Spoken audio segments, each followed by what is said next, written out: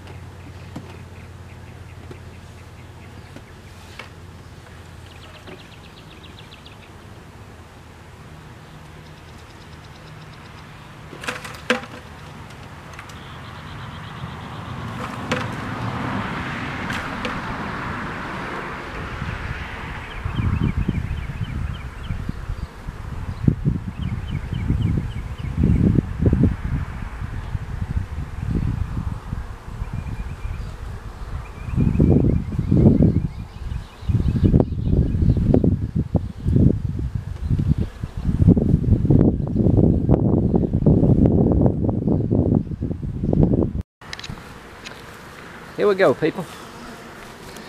Looks like she's mated. I don't know, unless I'm gonna clip her just like she is anyway and stick her in the cage. She's stretched out. It shouldn't have been one of mine unless somehow, I don't know. Alright, so I got her clipped. I'll mark her later. That thing's crazier than a bat. It's a little black one, so I don't know. She might have come out one of mine. Yeah, so see if they'll respect them.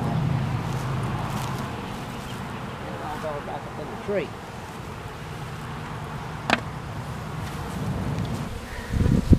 Let's see what we got.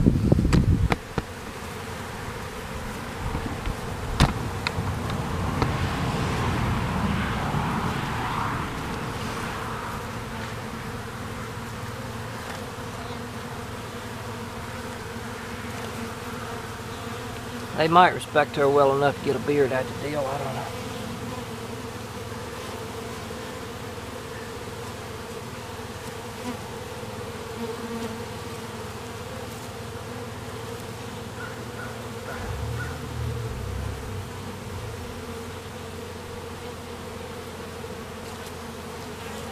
Yeah, let's do it like that last year. And, yeah, they all over that cage. She's a stretched out looking queen. I don't know.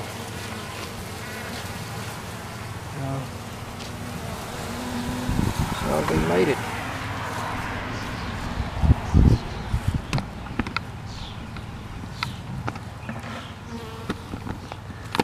Camera right here. Here we are.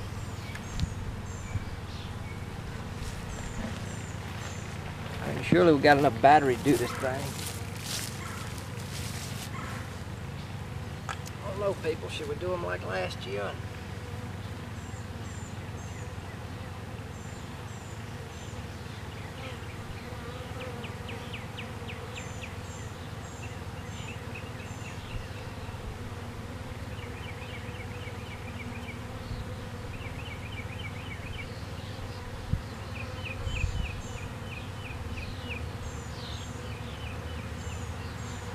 I believe I got enough wire on that thing to hang them. Still probably ought to go get more.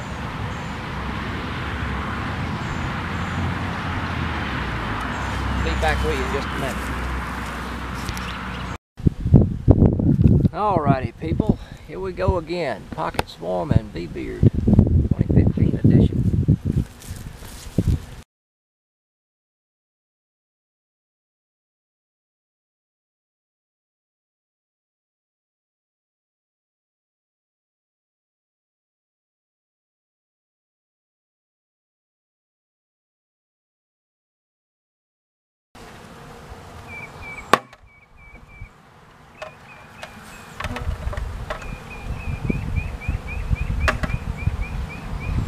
See if we get this better this year.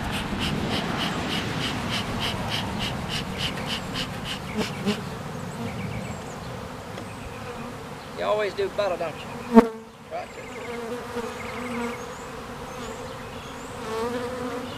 I just wish I had more bees in this swarm, people. That's the only problem.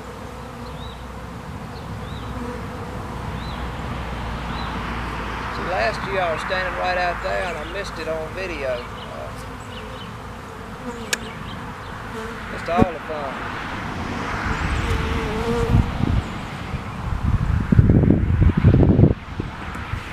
Ain't enough bees in this swarm do any good though. But if it floats your boat, keep watching. Try to get a bigger one sometime.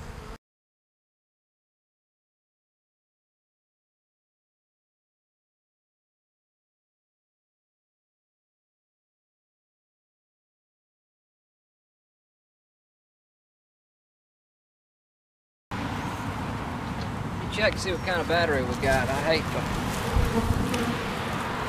Yeah, we got battery. No big deal.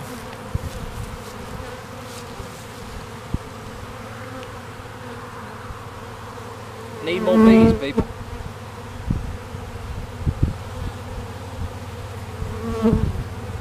Still about half of them are airborne, I think, where it looked. That ain't enough for a good full beard like I had last year. I thought last year's swarm was a little bitty one. Apparently it was big enough to get it done.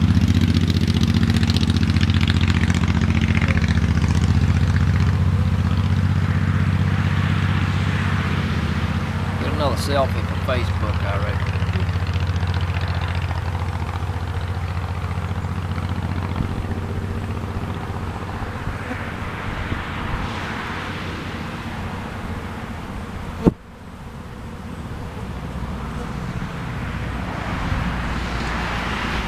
This is really no miraculous feat. Honestly, it's not. You see the killer bee videos, you know, where the classic guy goes running across the field, fanning and waving and carrying on. Really, he had to do the same thing I'm doing, to, you know, for the footage. And honeybees, for the most part, particularly when they're in swarm mode, even if this is a rather mean colony still, nothing much to it. But you have to completely get over the fear and the phobia of an insect crawling on you to do this, because I mean, I was a little nervous last year. It might have showed or may not have, but this one's a small one. A good pound or two of bees hanging off your chin is interesting. The reason I did that one shirtless last year is because they'll crawl up your sleeves and carry on. And when you go to remove the swarm, you wind up getting stung. There it is, people. I hope that battery's holding up. It'd be a shame if that thing could die in the middle of it. Feels like there's some more coming.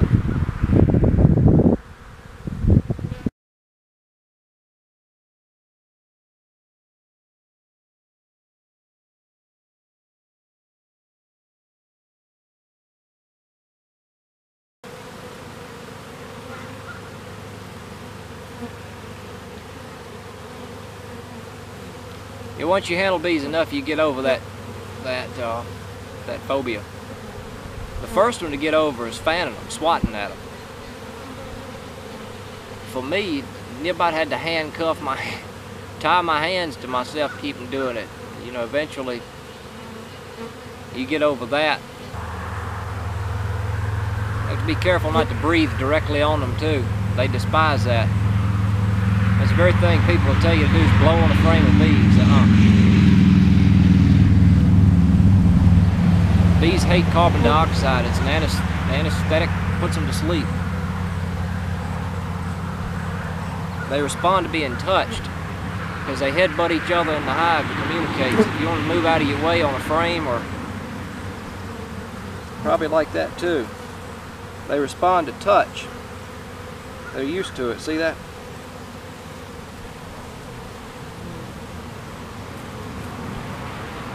They don't get alarmed by that when they're touched. But if I were to blow on them, that'd be a different ball game.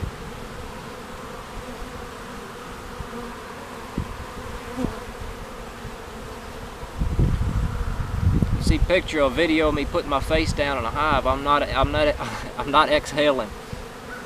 I'm inhaling slightly.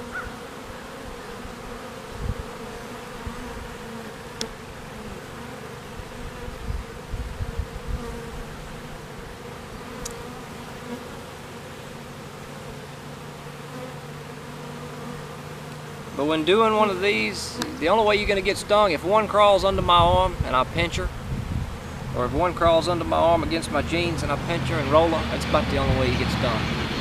I'm nothing more than a tree branch. It just so happens I'm alive, but they don't care.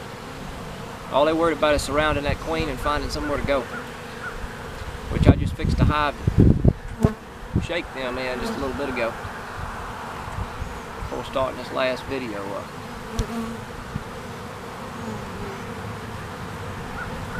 Lose your fear of honeybees, people, and then keep some. That's all I can tell you.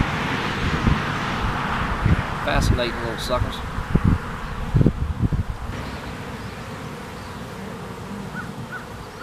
Alright, I'm going to pause the video if I still got any battery left. And yeah, no battery alarms. I'll show y'all shaking this thing just a minute. I'm gonna put them in this little box I got open right there. I need to get them a frame of brood from somewhere. Yeah, the sensation of them clinging to your skin, it actually burns because the feet are abrasive. They can cling to anything, and it actually kind of stings them hanging on, but they hadn't been stung yet, people. As I said last year, it ain't over though.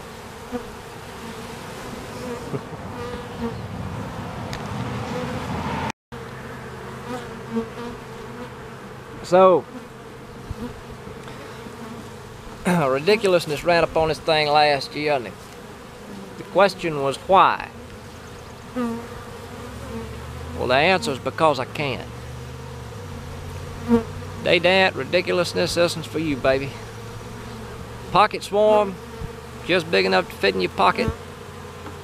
And bee beard. May the 30th, 2015. There it is.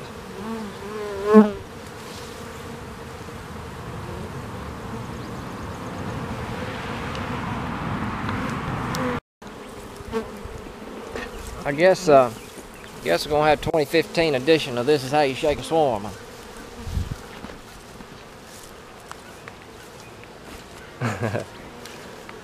Oh boy, let's see. They're gonna go right there in that little box. I need to get a frame of brood from somebody and stick it in there for them at some point. But I'm just gonna throw the queen in there for the moment.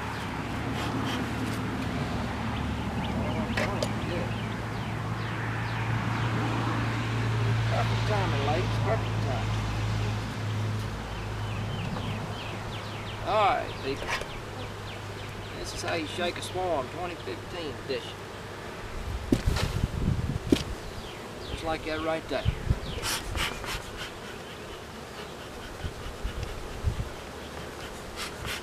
And I can smoke them off my neck and they'll smell the queen down there and go. Actually, it would be a wise thing too.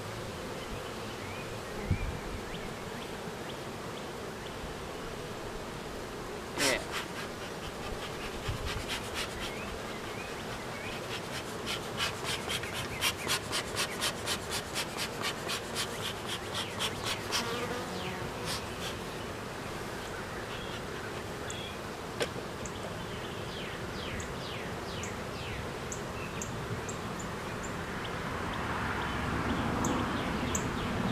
Yes, it's really that simple.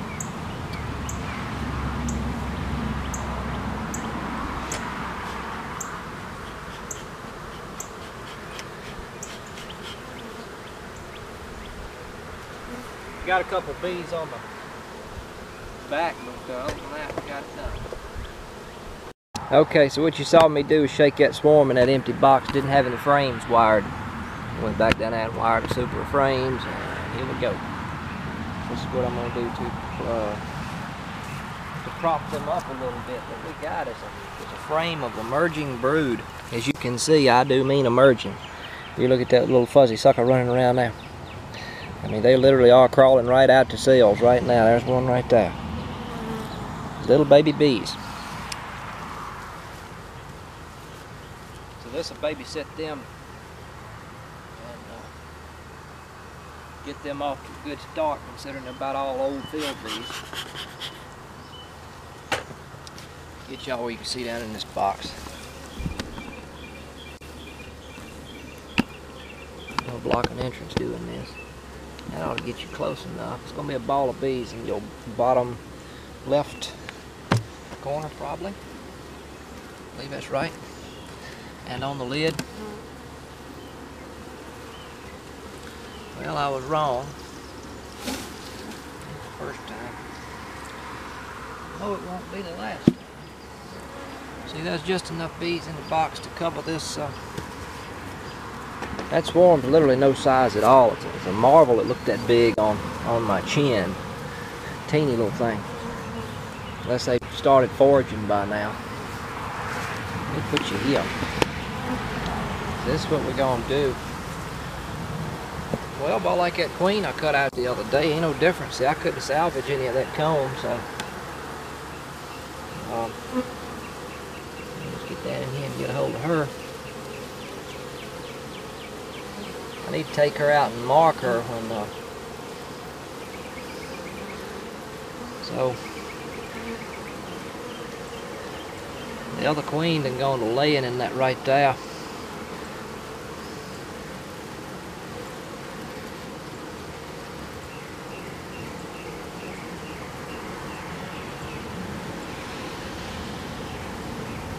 As good a place as any. See, maybe that'll stick on there long enough for me to stick it up against the wall.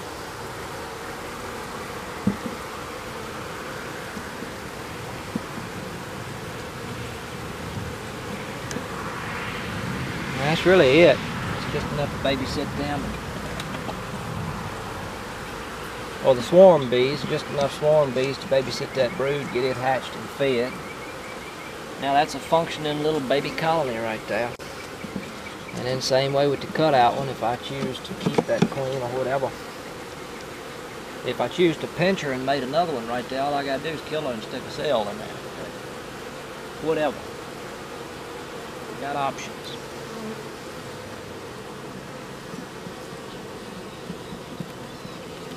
And that's that now.